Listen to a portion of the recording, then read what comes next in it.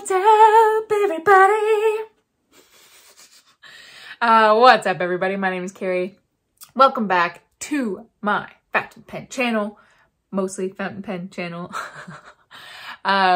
Today I am going to be doing for you all my ink collection, my fountain pen ink collection as it stands at the end of 2021.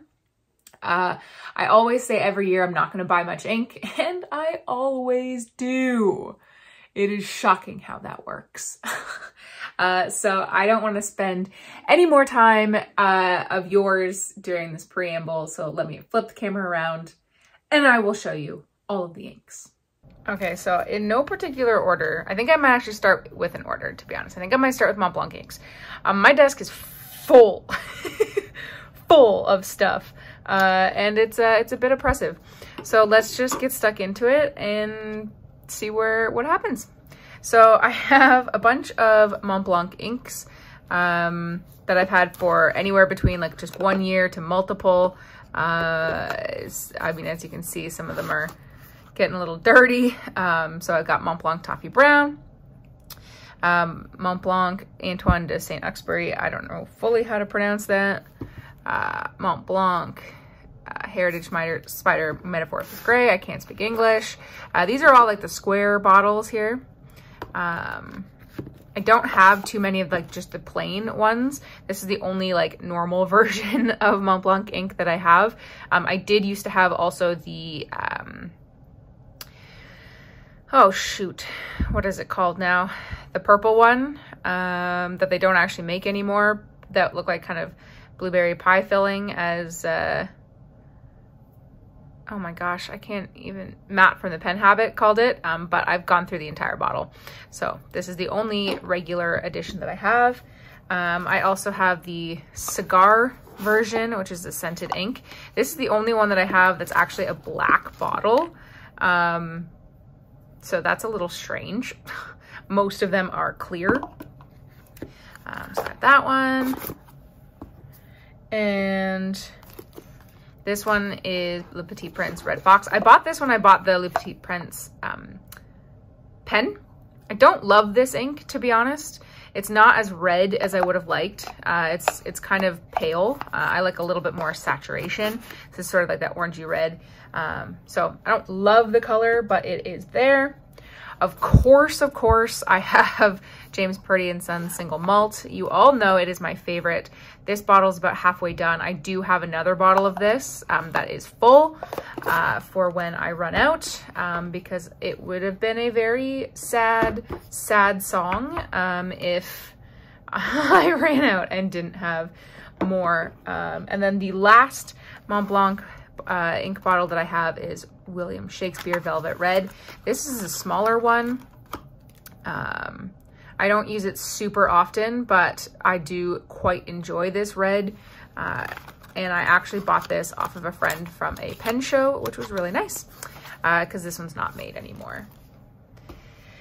And then just to get them out of my way, I won't go through each individual one, but I have a sickness.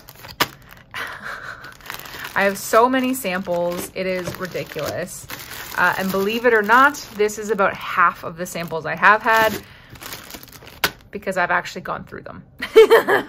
But the problem is every time I place an order, I continue to get more, especially from like ink brands that I've never really used before. So I've used a few troublemakers now. I've got a couple like Vintas, so all kinds of ink samples, which is just a sickness. And then I'll pull in some Robert Osters. I have 3 of them, technically, as far as bottles go.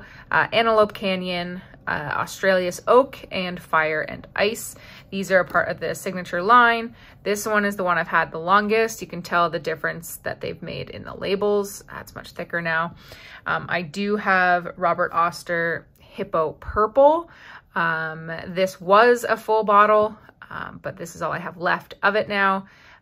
This is an exclusive you can't actually buy anymore. So those are my Robert Osters. Put those to the side. I only have one Kaweco ink, and the bottle has been through some times. mostly because the only time I use this ink, which is fabulous, by the way, is Christmas time, because I'm not a green ink person. So I really only use about a half a milliliter to a milliliter per year. And it's a 30 ml bottle, so it's going to last a very long time. I only have one Leonardo Officina Italiana ink that came with the Leonardo Momento Zero Grande Primary Manipulation with Jonathan Brooks. These two came together. So this is the only one I have. I don't have a ton of experience with this. I've only ever inked it up 2 times. It seems to be a bit of a drier ink, but still a very lovely color. So I'm going to put that aside. I'm just going to shove these a little further. I only have one Troublemaker ink that is an actual bottle. I have a ton of samples. This one is Kelp Tea. This one, I'm going to be real with you guys and say I haven't actually even used. I just bought it on impulse and that's what happened. So there's that. I've used a bunch of the samples. I just haven't actually used that one. Let's jump into Sailor. I have, as I almost dropped that, just 2 Sailor inks. So I have Sailor Manyo Kikyu, and even though this is not in the right bottle, oh no, this is actually Diamine. This was a Sailor. Ha ha ha. So JK, I only have 1 Sailor ink, and this is it. I really like this dark blue black ink. It stinks like every Sailor ink I've ever used. It smells real bad, but it is a very nice color. And I actually bought this bottle by accident from Wonder Pens, but it was a happy accident. And since I spoiled it, I forgot that I actually changed the inks. This is a Sailor Gentle ink bottle, but it is Diamine Ancient Copper. I was obsessed with this ink many years ago. Oh goodness, I can't even open it. But I don't use it a ton anymore, just because I have now so many different inks. But I purchased one of the 30 ml bottles and put it in here. It's still a very lovely ink. I like the color a lot. I just have so many that choices become difficult. What else? I only have 1 Private Reserve ink. This is Vampire Red. This is a very, very recent purchase. And by purchase, technically, I didn't even buy it. These bottles scared the living hell out of me because they're so open and so big. I'm just scared I'm always going to spill it. I got this one for free from Goulet Pens when I purchased the Yookers fine liner. So I've used a full sample of this recently, but I haven't actually used this bottle. I only have 1 Ackerman ink. This is SBRE Brown's ink. It's very lovely ink. I like it quite a bit. It is right up my alley as far as the color, the warm brown color that it is. I love the bottle. It is a bit of a pain in the butt to like figure out how to get this to drain back in the bottle, but at the end of the day is what it is. And I like the style as well. So we'll put that over there. I have 2 Diatramentis inks, Cola and Tobacco. They are both scented. Cola I've had since the dawn of time in my fountain pen career, and it is scented like cola, but sort of smells like an alcoholic cola. This one I pretty much exclusively use in my Platinum 3776. I've used about half a bottle. I don't know why, it just sort of happened that way, and I haven't changed it. The Tobacco ink is one that I don't use as often, which, holy smokes, that was hard to open. It's sort of like a yellowy brown. It has like a bit of a perfumed tobacco smell, but I like the smell. Like I said, I don't use it a ton, but I do quite enjoy it. Then I have 4 Birmingham inks. I have Copper Chloride, Chrysanthemum, Eroded Bronze, and Snowflake. These 4 I purchased. These are the 30 mils. Yes. I think they're all crisp except for one. Yeah, so these 3 are a part of their crisp line, aka their regular everyday inks. And then the Snowflake is part of their Swift formula, which is like a wetter writing ink. I will actually be doing a giveaway of these inks on my soon to come Patreon page.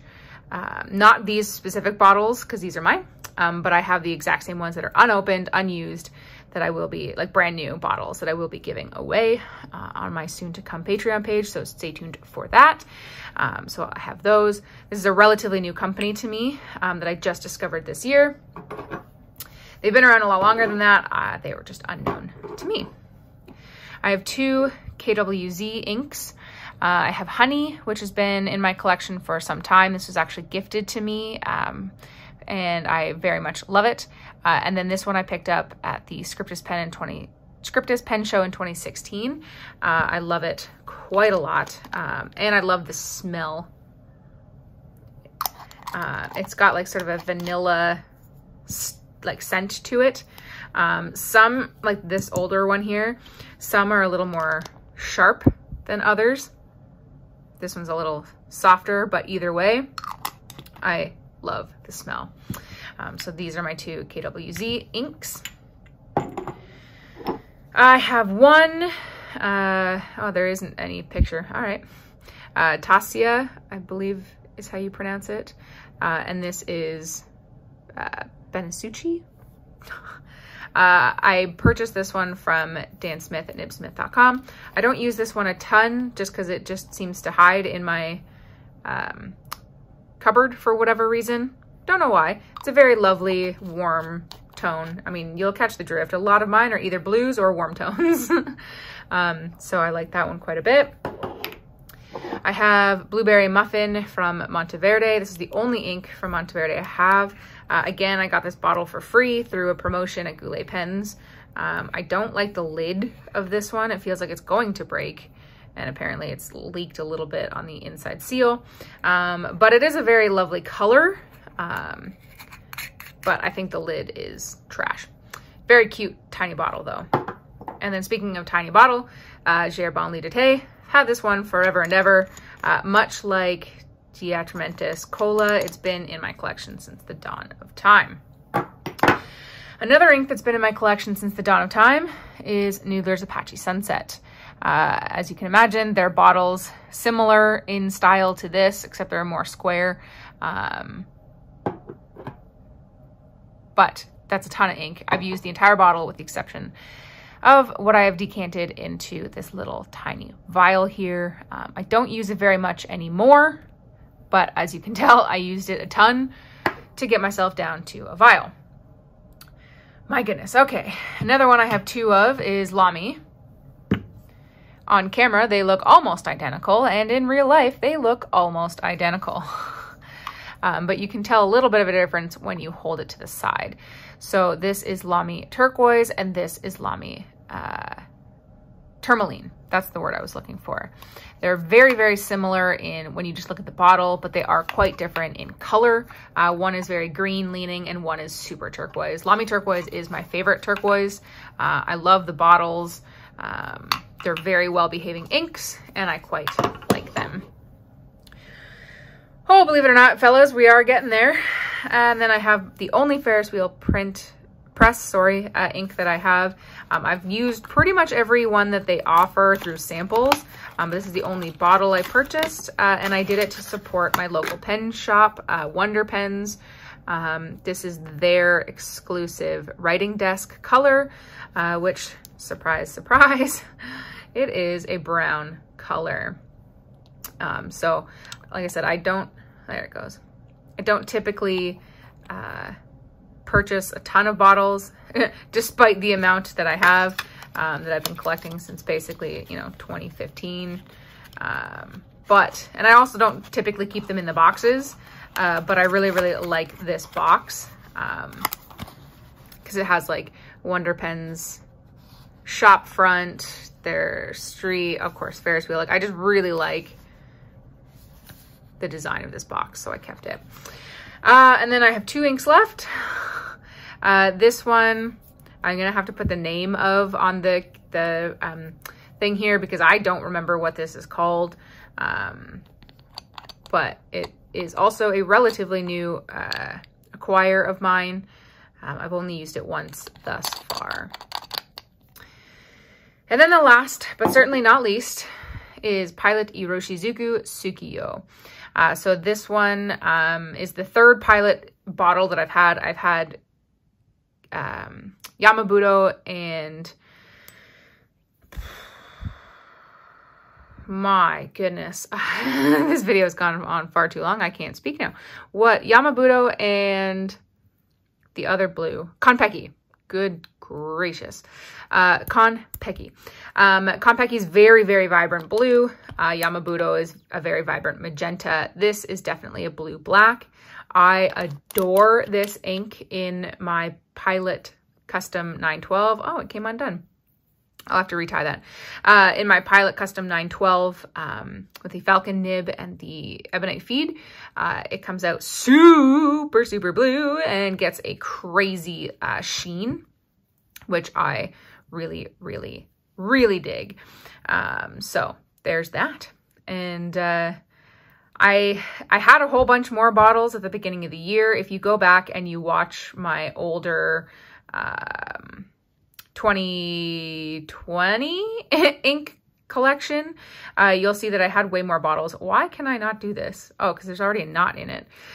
You'll see that I had way more bottles than even this mess of things.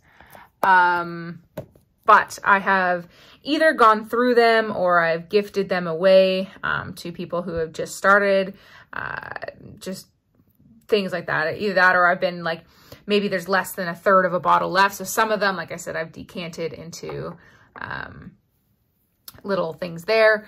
A couple of them, and by a couple, I literally mean a couple, 2, I have actually thrown away because I've had them for so long. And in the beginning of my fountain pen life, I didn't really know about like contamination and stuff like that. So I'm pretty sure 2 of them went bad, like they had moldy in them.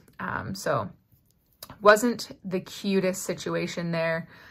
This is a terrible thing, but I will redo that. Anyways, long story short, this is what I've got. There you have it, friends. That is my ink collection as it stands for the end of 2021. I always say, like I said earlier, that I'm not going to buy more, and I always seem to. So who knows what it's going to look like at the end of 2022. Will I have less? Will I have more? Only time will tell. So, you know, I don't know. But that said, I am going to try not to. But again, who knows? Samples, I've just given up on saying no more samples because it just, I always seem to add a few to my cart. I always seem to. I hope you guys liked it. Stay tuned. There's some good content coming up for this year and the following year, of course. I am going to be starting a Patreon page in the end of January.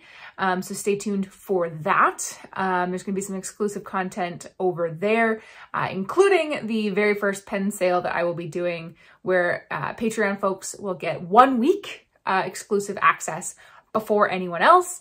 I'll be doing all kind of polls up there. So using that Patreon money, for example, let's say there's like 4 different pens I'm thinking about purchasing to review. I will put up a poll between those 4 and let you guys pick which one you want to see. Whichever one wins is the one that I'll buy.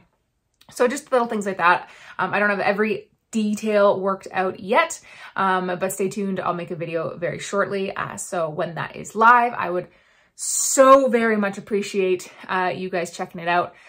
This sort of fountain pen channel has reached a precipice of what I can do now on my own without getting some support from you all. So I've been hesitant to make a Patreon page, but I'm pretty much at the point now where I need to do it. So pay attention for that upcoming. You do not have to, absolutely, you do not have to.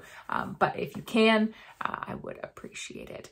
I'm still going to continue to make videos, have no fear.